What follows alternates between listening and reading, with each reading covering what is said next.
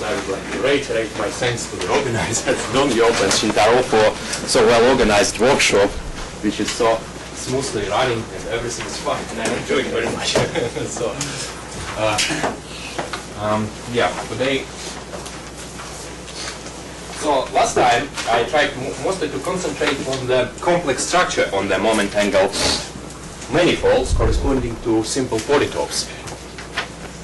Which that subject is particularly new for me, and I find it quite interesting to study the complex geometry of those manifolds.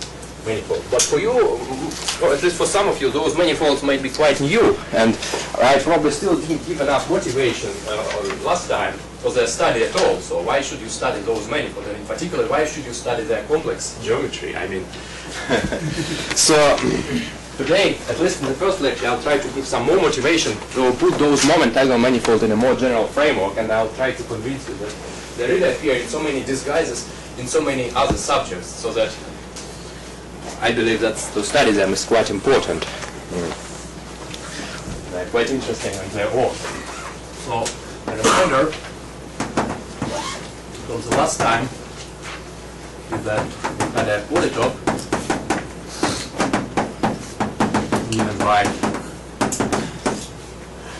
m linear equations.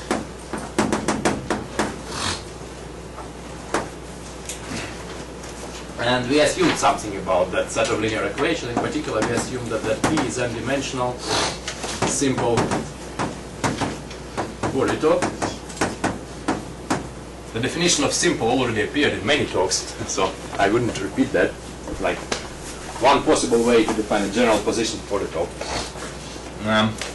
And so that there are facets. Each is obtained by turning that inequality into equation and intersecting the corresponding hyperplane with a polytope. And well, last time for the complex structure, it was important to allow that to allow some of those inequalities to be actually redundant. But for today's lecture, that you can actually go without that. So actually, you can assume that there are exactly no redundancies, no redundant inequalities.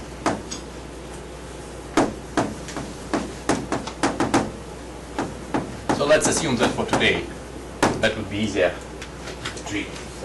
I mean, we can easily adapt the arguments to allow us also that redundant inequalities. That's not a problem. That was important for complex structure, but that's not very important for other things. So then we had a map from Rm to Rm. So Rm to Rm, which sends x to that, like, just the set of values of those left-hand sides.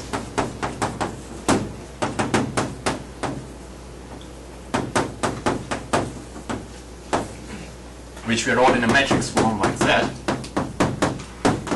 Okay, so AP is a matrix that's M times N matrix, and that's M times 1 column. And X is just X M times 1's column of coordinates.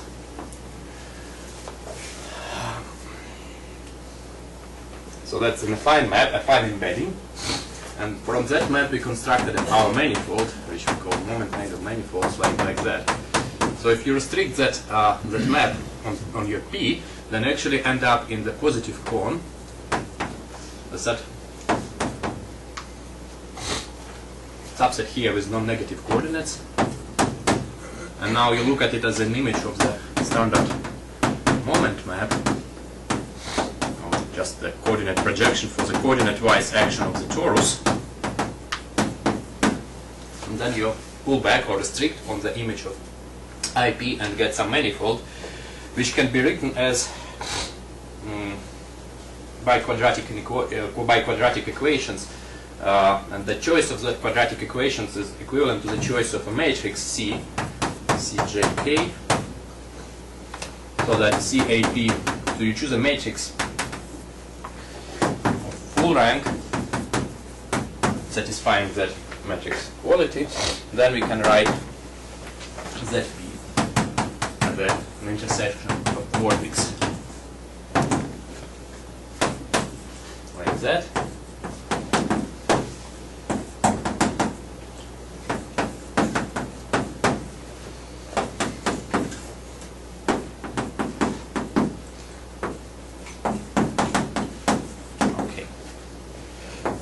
And we call that the moment angle manifold.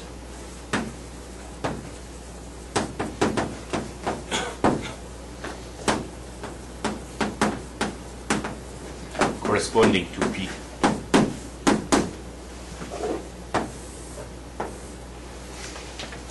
Okay, that was a reminder.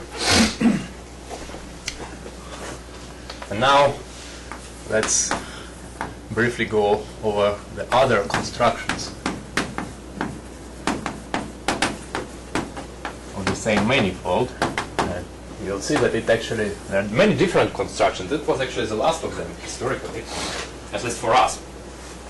Other people actually started by, as I said last time, other people started by considering manifold defined by those quadratic equations, and after that they realized that they're the same as what was by that time known as moment angle manifolds. So the original construction is, as I said last time, due to Davis and Januszkiewicz.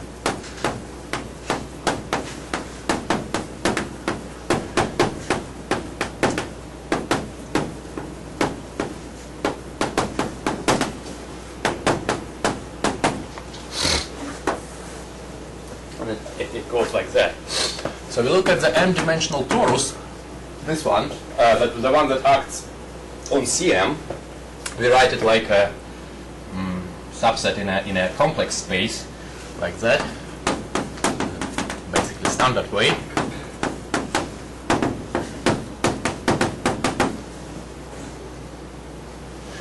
Right. The product of circles, and also we want to write it down as a product of circles explicitly, and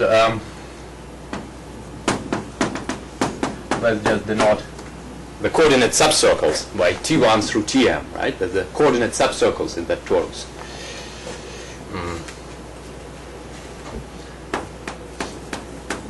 We'll refer to them as coordinate circles or subcircles. Okay, those, we'll use them later. But now we can, by looking actually at that map, we can write down Cm as the following identification space. You can write it down as the product of that positive cone with the torus, but then you have to make some identification. Namely, you identify yt with ys whenever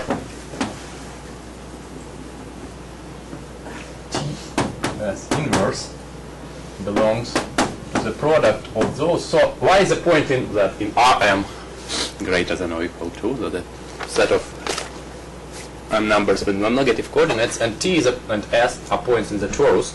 You don't identify pairs with different y's, right? You only identify pairs with different t coordinates, and you identify them, and those things you identify depends on y, depends on how many zero coordinates you have in y.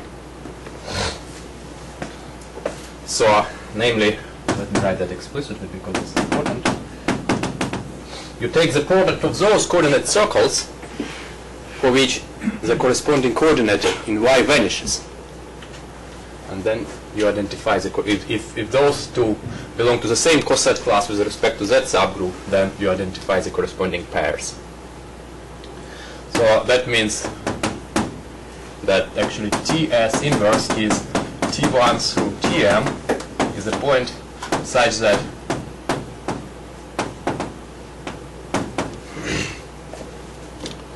Ti equals 1 if yi is not 0, right? That's the same.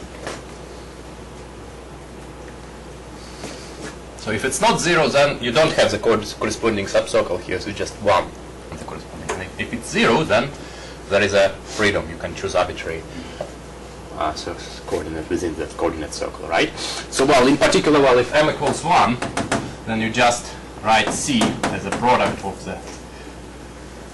that ray, that's just R1 with the circle. So that's like you have a cylinder, the infinite half cylinder, and then you identify the identification happens only over 0, right? And you just squeeze that circle into a point.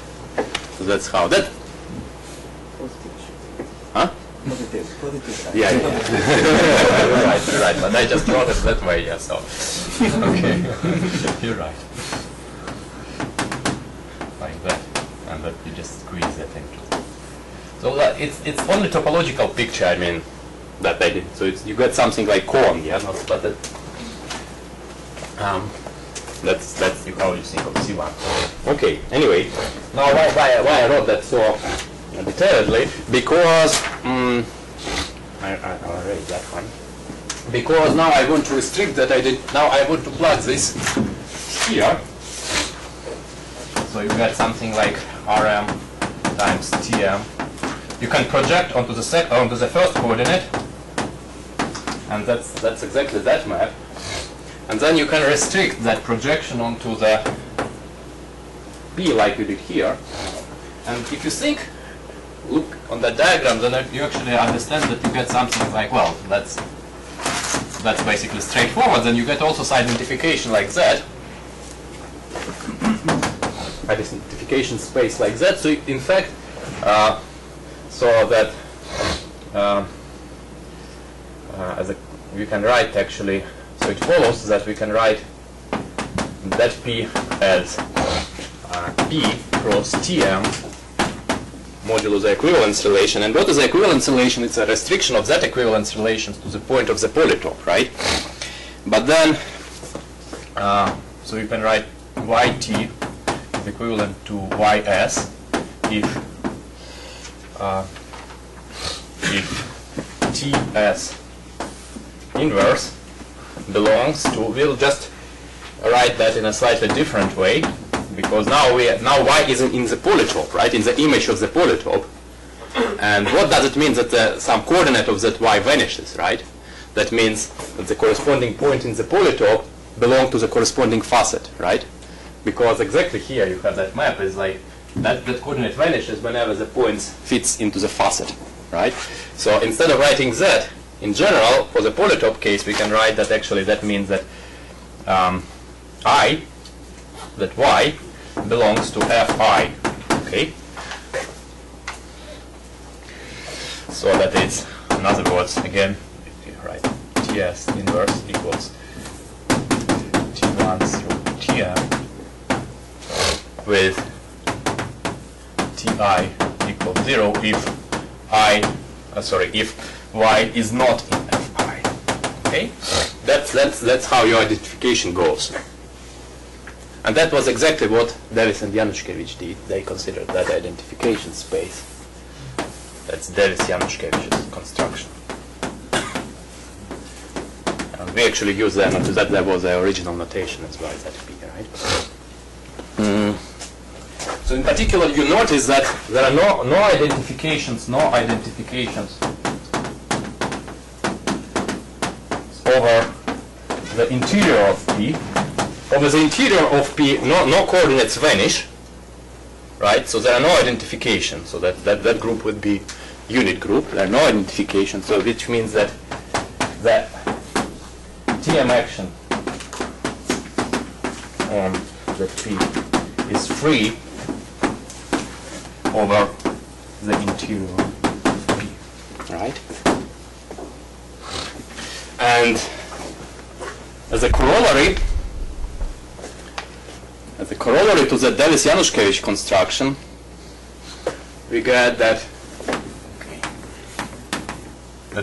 what I mentioned last time, that actually the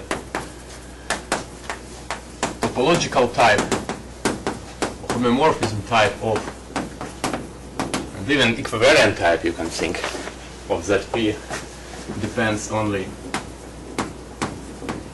on the combinatorics of P. Okay? Because once you identify that space, with that identification space,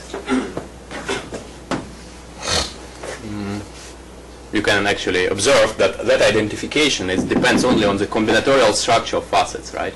Depends on how that facets intersect. So that's basically very easily, and for cheap you get that statement which, if you just look at that construction, it's not very clear, right?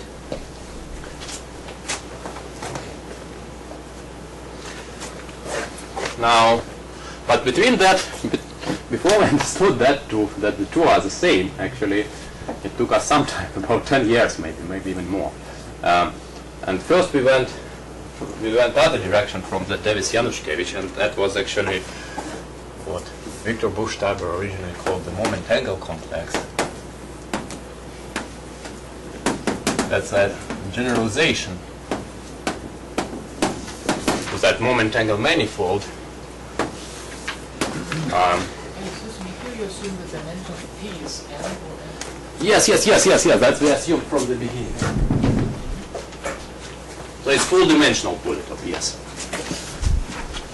Actually, here you don't have to assume that there are no redundant inequalities. You can do that with redundant inequalities. Again, you can observe that if there every redundant inequality splits up a circle from that identification space. So in particular, if you have k redundant inequalities, then that would be like something cross k torus.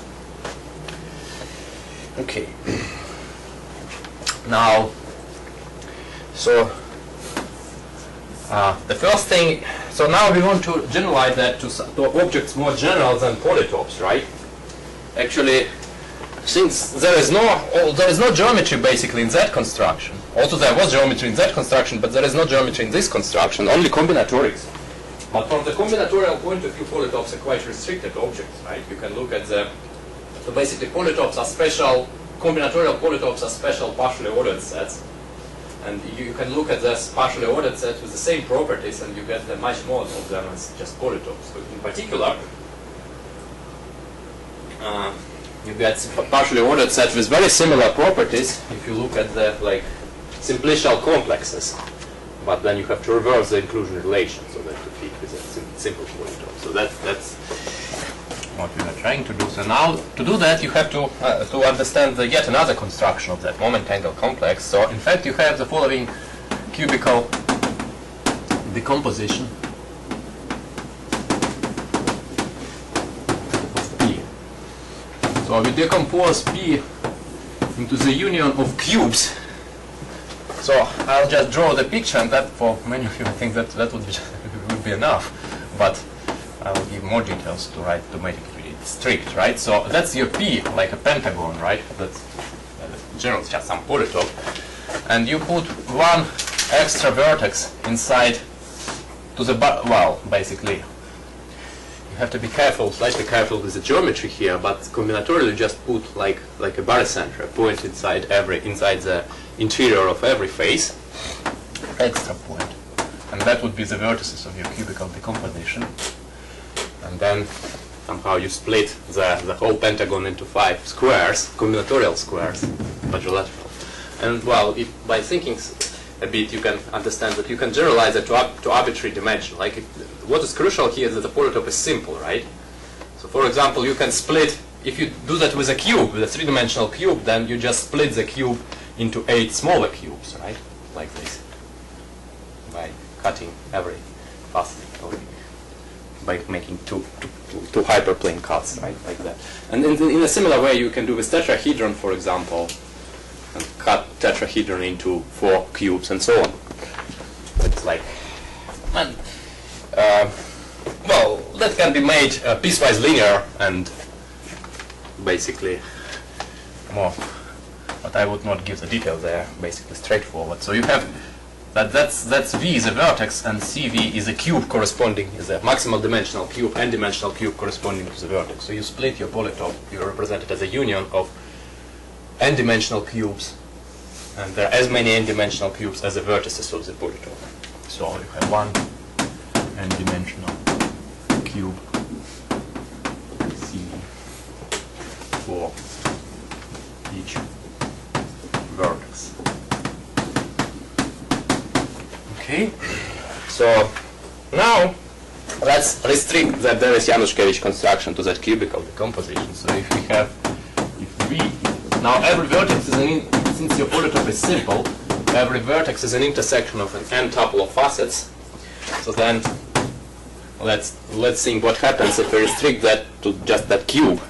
So let's denote that B sub V is by definition CV times CM modulus identification relation, right? So now, how can you write that? So you have CV times. Now that CV somehow deals only with those facets which contain the vertex V. So actually all other circles split and the identification relation do not affect them. So we can write that as like that. So we first write those circles corresponding to those facets. Okay. That would be n-dimensional torus, and then we write the rest.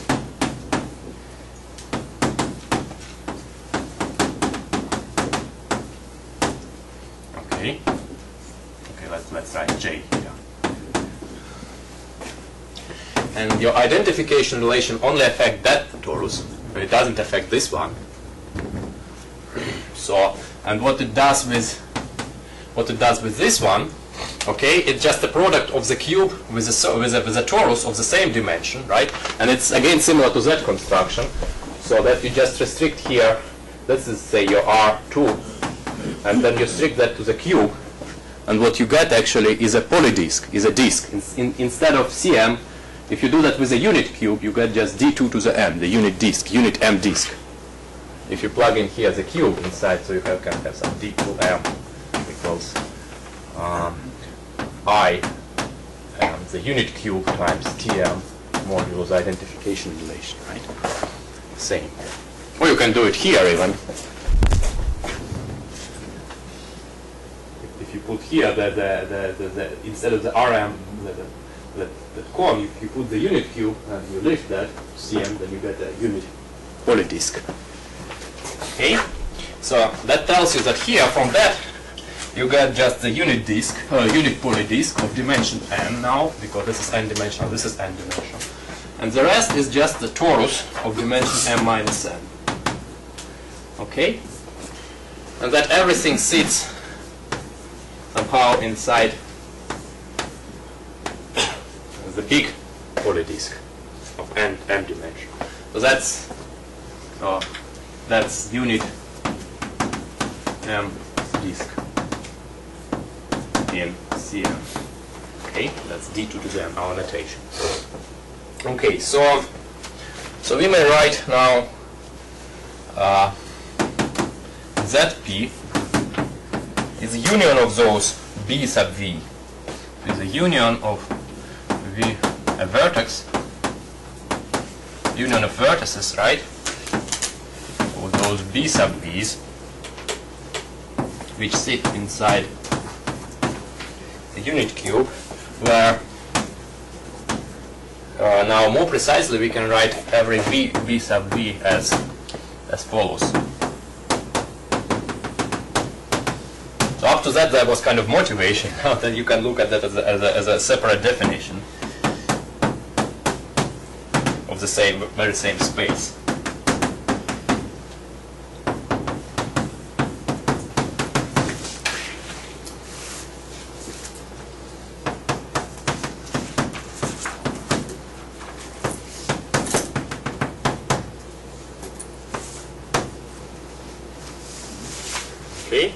So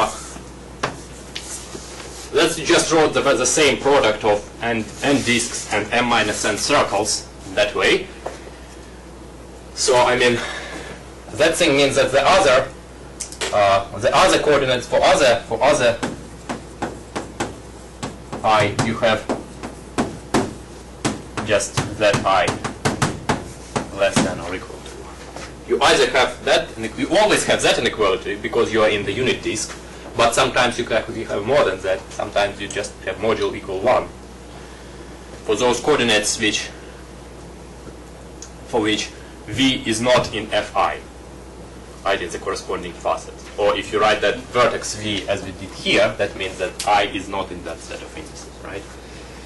So that subset in the unit disk is homeomorphic to the product of n disks and m minus n circles. Right, okay, so that's something wrong. Oh, sorry. Like that, yeah. Yes. Yes, I'm sorry. Yeah, yeah, like here. So we want to separate those circles, right? So maybe better maybe put J here, right? So to be compatible with that notation.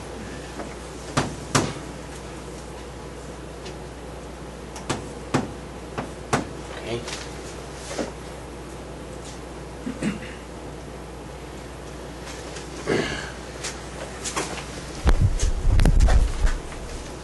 Now, how to generalize that?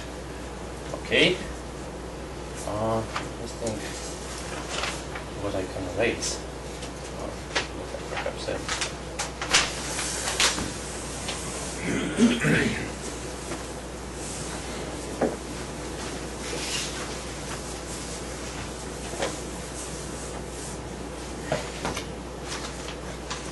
Now that P star, wow, okay, let me write it down like this. I, so U are there, so that U y is greater than or equal to minus y. That's this column point. Whatever y p. That's the core of P, of the dual. That's a simplicial polytope. That's a simplicial polytope. If you don't like that convex geometrical presentation, you can think about that combinatorially by just looking at it as a phase poset of P and reversing the inclusion relation so that facets becomes vertices. So on. That will become a simplicial, but that I wrote that formula to say that combinatorial duality has a geometrical meaning. It can be written down as an explicit polytope. It's a simplicial polytope, n-dimensional polytope with m vertices. Those m vertices correspond to m facets of P. Okay. So let's look at its boundary. Let's denote its boundary by K sub P. So this K sub P is a simplicial. It's not no longer a polytope, it's just a simplicial complex, but very special one. In particular, it's a triangulation or a simplicial subdivision of n minus 1 dimensional sphere, right? And that simplicial complex, well, we look at it combinatorially, so that has m vertices, and we just look at it as a simplicial complex on the set of m vertices, and we denote those vertices by just, we enumerate them, they correspond to facets. Yeah, that somehow implicitly I always assume that our facets are numbered, indexed, like you have an enumeration of facets. You know what's the first one, what's the second one.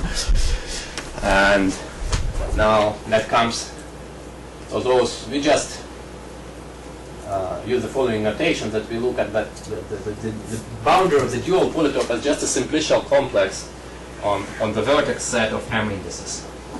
Right? Those indices are vertices. So well, like if you started, if your P was a cube, that was your P, then you go to that Kp would be the boundary of the octahedron.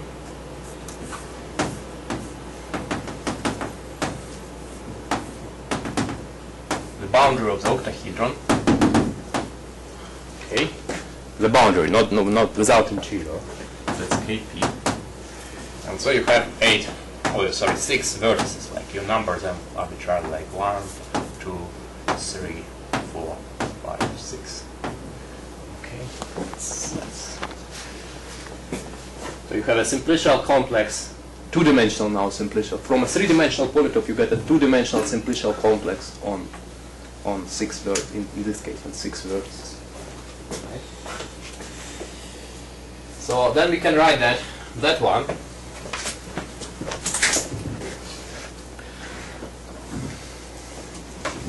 as follows. We can write Zp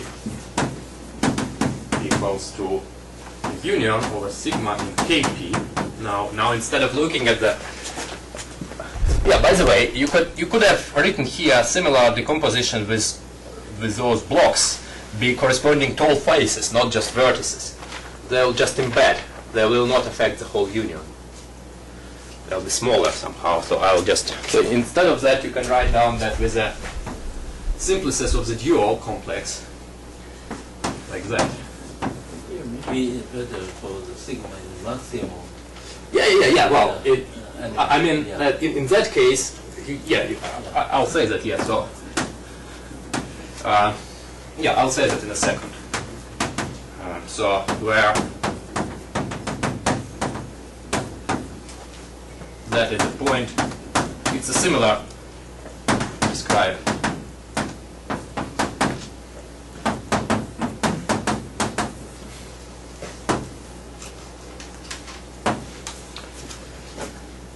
So here, so what that means? Sigma is in KP. So here sigma is like a subset y1 through yk. It's subset in that index set, right?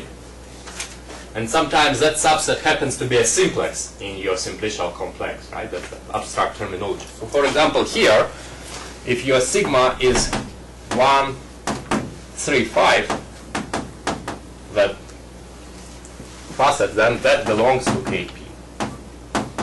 The KP is a collection of sets, of subsets, right? The abstract simplicial complex. So that's an example. That's just to settle the notation, right? That's a simplex. Okay. So, and then you can see that condition that I is not in sigma, if sigma is now the maximal simplex, then the one corresponding to the vertex. So for example, that vertex, that vertex, say, it went to that face, right, by duality. So if your sigma is that face corresponding to that vertex, then that d sub sigma is exactly this d sub b. That condition exactly this one, right? Well, we can write j. Okay. Right. So now, so you get exactly the same. This is the same. Is the same decomposition as that p equals the union of d sub v if we take only maximum as G pointed out here. So n minus 1 dimensional synthesis. Sigma. Right? So if you look at only at maximal simplices, then you get exactly the same decomposition as this one. But you don't have to take maximal ones. I mean, you can take all of them, and that would not affect the decomposition in that case, right? But to generalize that, so now we want the last step would be to generalize that to arbitrary k. So now if k is arbitrary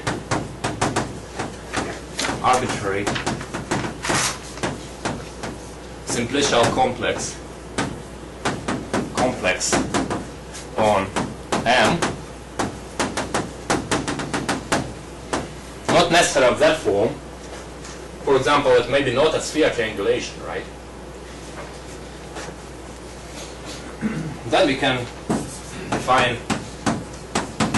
zk in exactly the same way as the union of sigma k of b sub sigma, right? That's it.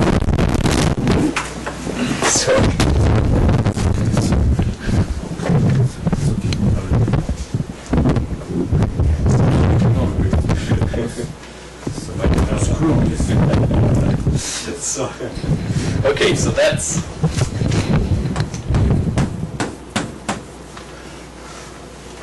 that thing.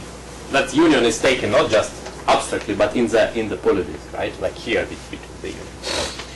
So this is called the moment angle complex.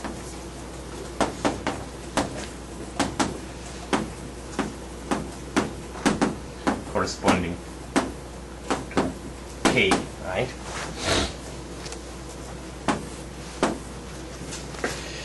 Okay, so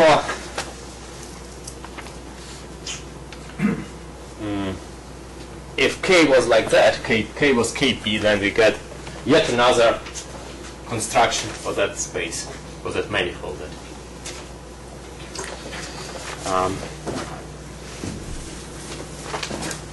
But let's do a couple of simple examples. Let's get a feel of what's going on.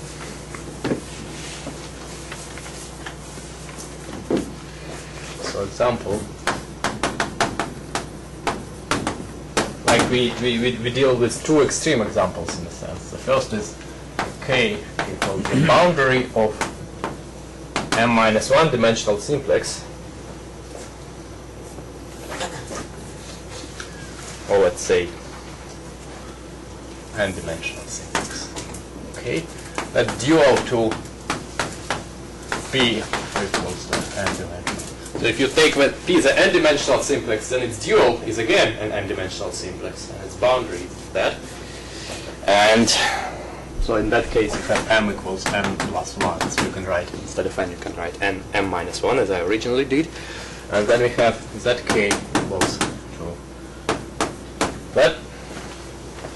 If you look at that definition, what you get actually is, again, you only have to take the maximal simplices, right? And the maximal simplices here are like, so that's on 1, 2, so on, n plus 1 on that set. That's a simplicial complex on that set. And the maximal simplices would be those obtained by throwing away one element. So that corresponds that you take a polydisk, and at one point you replace the disk factor by a circle factor. So that last one we replaced by the circle, and there are n plus 1 factors here altogether. And then you move that circle along those factors. So you can insert it everywhere. Okay, and then take the union.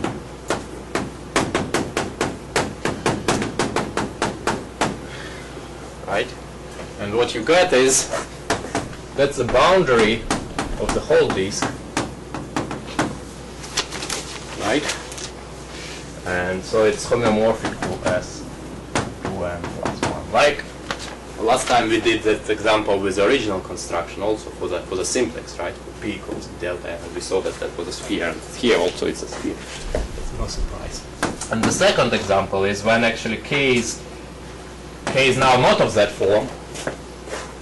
That K is of that form, but now let's take some K which is not of that form. In particular, we can take just m discrete points, disjoint points.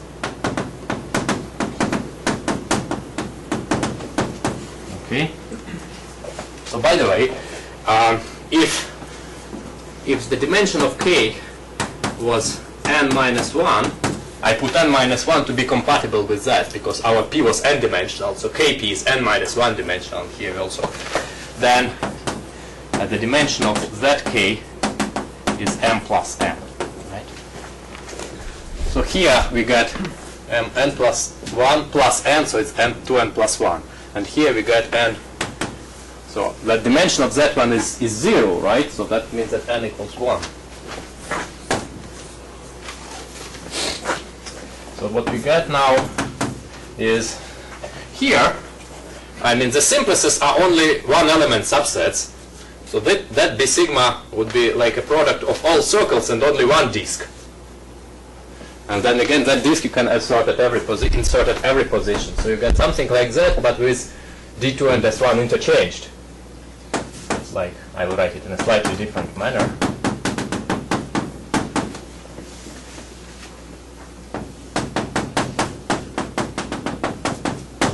Actually, it's much more difficult to understand what is this topologically. You can try. Even m equals 3 is an interesting case. I'll give you an answer probably after the break. This is a quiz. M equals 3 is, well, so that's some m plus 1 dimensional space. M plus 1 dimensional space. Okay. Well, so far we can't say more about that. That's just some subspace in a disk. Okay. Well, what we can say more about the different situation when actually K is a sphere triangulation. That means a geometric realization. Well, but in that talk I somehow do not distinguish between abstract simplicial complex and its geometrical realization. I somehow work with abstract simplicial complex, but then I draw a picture and it becomes geometrical, so I would pay more much attention to the difference. So if your K is a sphere triangulation like this one, then actually ZK is a manifold of that dimension, m plus n. So like in that, if K was of that form, then it is a sphere triangulation, and we knew that from the beginning, that it was a manifold. But let me warn you that there are many sphere triangulations which are not of that form. In dimension 2 that cannot happen. If P is, if K, if that n minus 1 is 2, then every triangulation of a two-dimensional sphere comes from a convex polytope, convex simplicial polytope. But that fails already in dimension 3.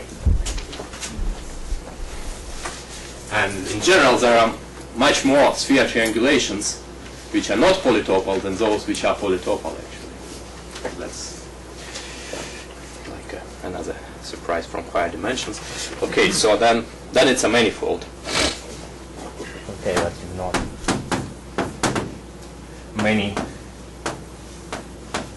such K not of the form are not of the form K. Right. Okay. Now the next piece of picture would be coordinate subspace arrangements. That's somehow we are sort of converging to kind of mainstream of that workshop, symplectic Toric topology. So the third one would be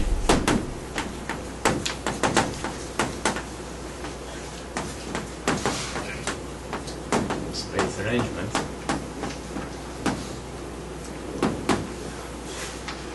And their complements, the complement their complements.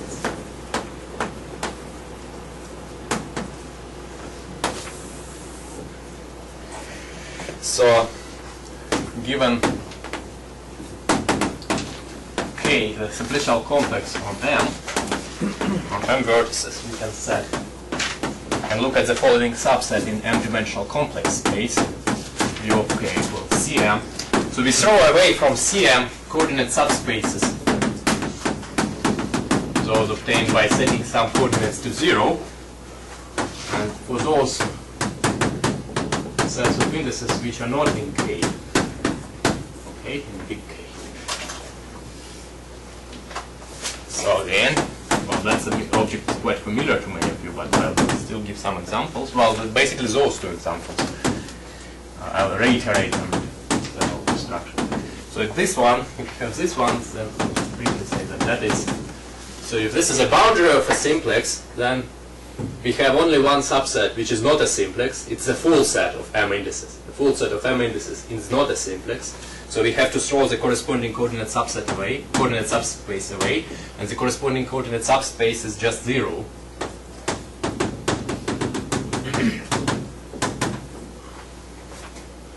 So that's Cm without 0. And second, if K is M points, then U of K Cm. And now we have the non-simplices are all subsets of cardinality more than 1. So, but it's enough just to throw away those corresponding to set subsets of cardinality 2. So those coordinate planes of codimension 2. Then the others will be thrown away automatically.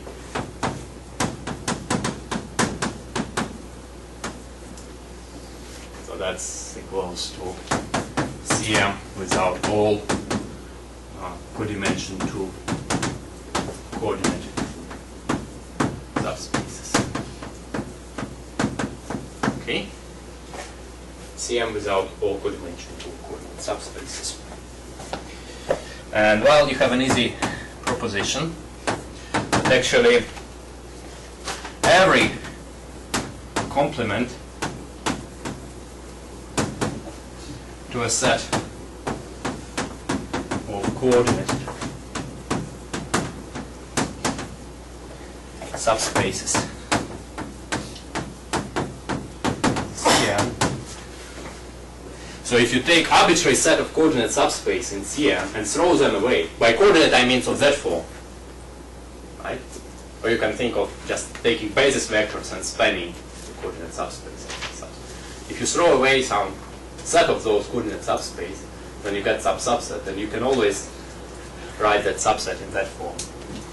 It corresponds to some simply shell complex. That's an easy combinatorial exercise. As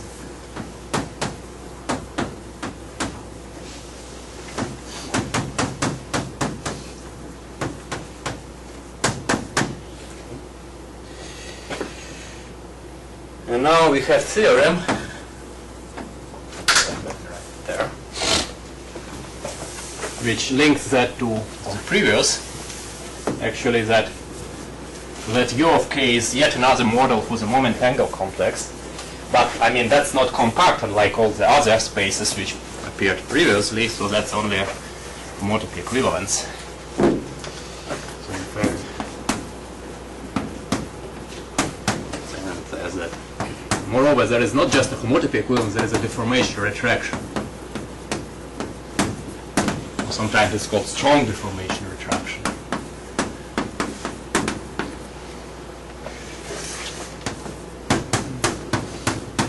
So that k sits inside U of k. That's very easy to check. That k sits inside U of k, and then U of k projects onto zk, and so that the all maps here are homotopy equivalents, and zk remains stable.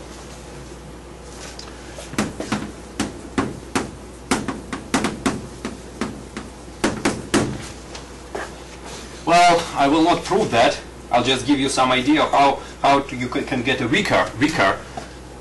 If you don't want a retraction, you just want a homotopy equivalency, and then you can proceed the following way.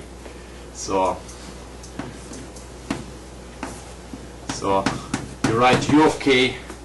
So we wrote Z of k as a union of some blocks corresponding to simplices, and you can write U of k also as a similar union of blocks. That's familiar to toric geometers because that space appears often in toric geometry. I'll get to that later. So you take the product of C in the positions corresponding to indices in sigma, and then product of C star, C without zero in other positions, and you take the union of all these things over k, right? And that you can observe that this is the same as U of k. And now this is homotopy equivalent. Well, that still requires some arguments, but somehow in here in that union you can replace. You cannot always do it like that. In such a union you cannot always replace things by homotopy equivalent ones, so that the whole union becomes homotopy equivalent. But in that case you can. So you replace this one by a homotopy equivalent space, which is just d2 to the sigma, and you replace this one by a homotopy equivalent space, which is s1 to m minus sigma, right? And that's, by definition, that's zk. So that's how you can get a homotopy equivalence. It doesn't get you a retraction, because you cannot retract C on d2 so that this retracts on this one, but some other thinking you can get a retraction as well. So example, if k equals this one, so then U of k is Cm without zero as we saw, and Z of k is S 2m minus 1. So this retracts onto that.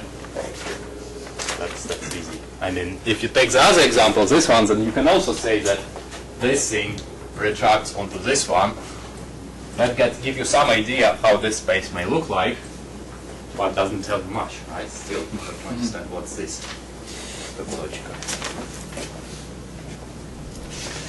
Okay. Now the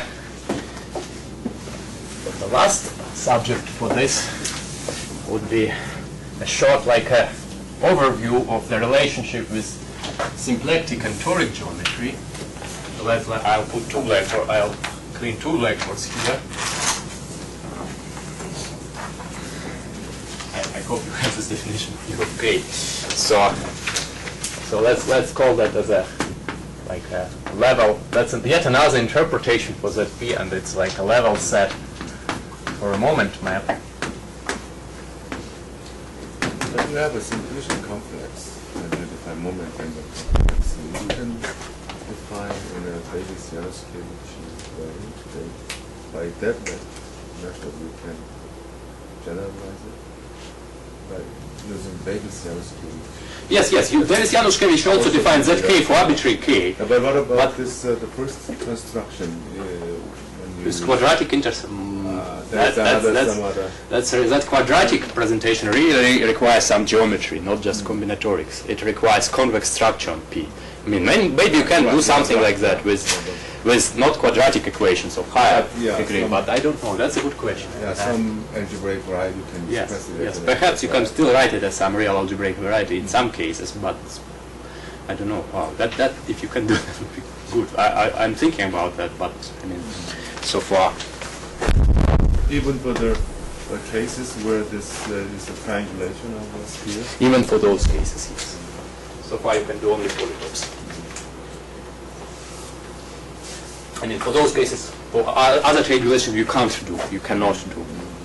So that will kind of establish briefly a bridge into symplectic and toric geometries. So in the symplectic case, that both of them will be much more restricted than the setup which we had before, right? So in symplectic case, we start with a Delzant polytope,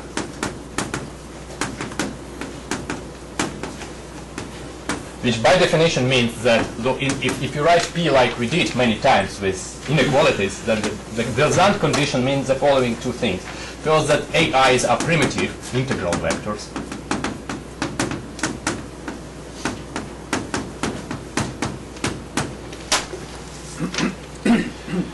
And so in general they are just real vectors in real space, but in Delzant they just you require them to be integral, and also at every vertex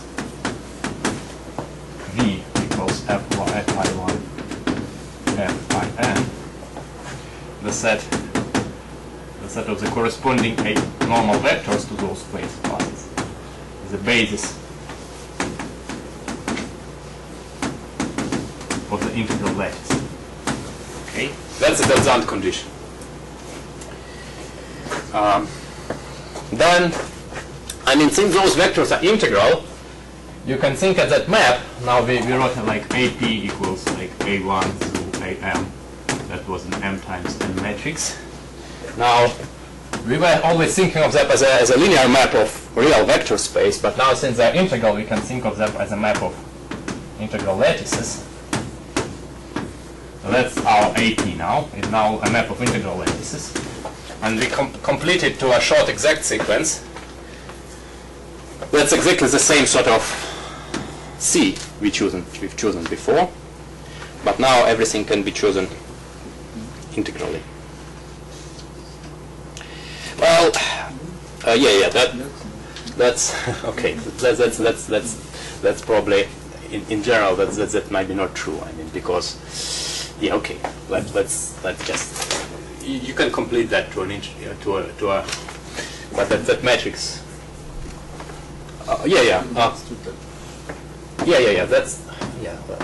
That's true. But in the Delzant. Under the Delzant condition, you can. Yeah, but you can use that map is not a C. But C is not uniquely defined, right? Yeah, I mean, your C was because C times AP is 0. Yes, and So that's that's AP times C is 0.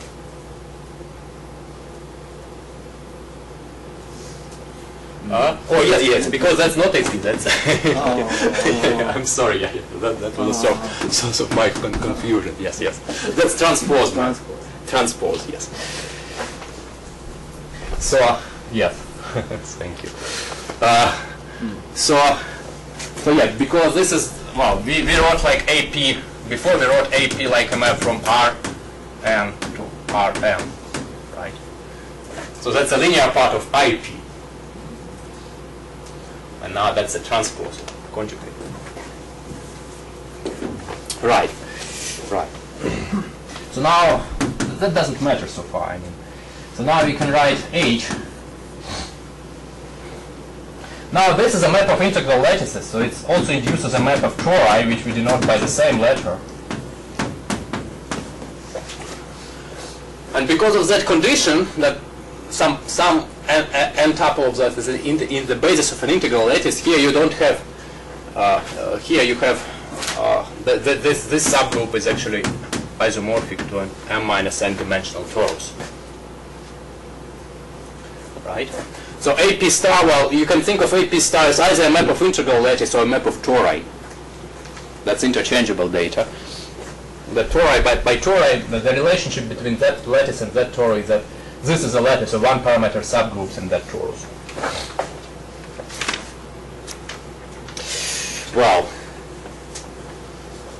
I think I need to make a break here. It's maybe not the best point, but I'd rather not go over all the time. After the next talk, I